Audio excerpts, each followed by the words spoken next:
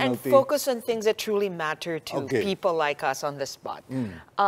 Number one, I'm very happy that the president talked about how business permits must be out in 3 days. I mean, we have never had an administration that took seriously number one, ease of doing business. Second, the DTI is doing a fantastic job in energizing MSMEs, access to loans, right, for one.